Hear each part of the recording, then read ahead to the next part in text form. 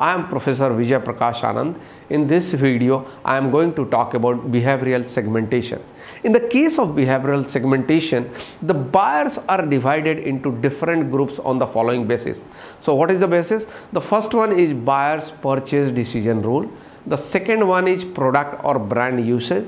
The third one is occasions. Fourth one is user status, and fifth one is usage rate. Archie's has built their business on the basis of occasional greetings.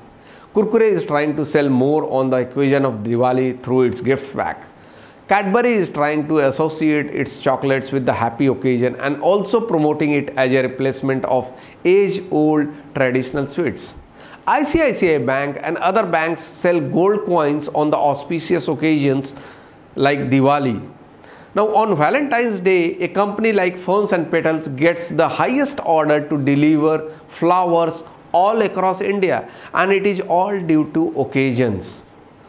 Now the benefits sought by the buyer vary from person to person. Now if you talk about the toothpaste category, then all the benefits are answered by a single company through differentiated marketing like Colgate, which offers Colgate Dental Cream for economy, Colgate Total and Colgate Sensitive for medicinal properties, and Colgate Max Fresh for the cosmetic properties. User status also defines a market segment. Users can further be segmented into first-time users, regular users, ex-users, potential users, and non-users. In the different stages of family life cycle, a non-user may turn into a first-time user, and then it can become a regular user. For example, a kid may use Johnson's baby soap for the first time and can become a regular user for few years, and then the baby can leave the usage and become an ex-user. On the other hand, potential user groups are mother-to-be who will buy the products relevant to their baby after a certain period of time.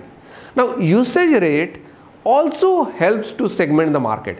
Telecom companies like Airtel, Vodafone, Reliance regularly segment their customers on the basis of light, medium or heavy users for their services. Now consumers can also be segmented on the basis of varying degree of loyalty.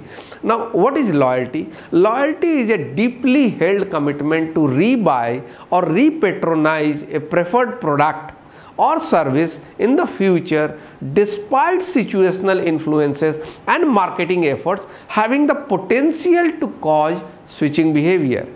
And George H. Brown has divided the brand loyalty status into four groups: hardcore loyals who buy the same brand all the time, split loyals who are loyal to 2 or 3 brands, shifting loyals who shift from one brand to another, and switchers who show no loyalty to any brand.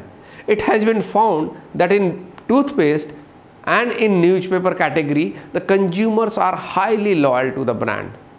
Now then we talk about buyer readiness stage. In any market, the buyers are happen to be in different buyer readiness stage. It goes right from being aware about the product to being aware about the product, and then progresses to interest in the product, to desire, and then to the intention to buy the same. And this is all about behavioral segmentation. Thanks for watching the video.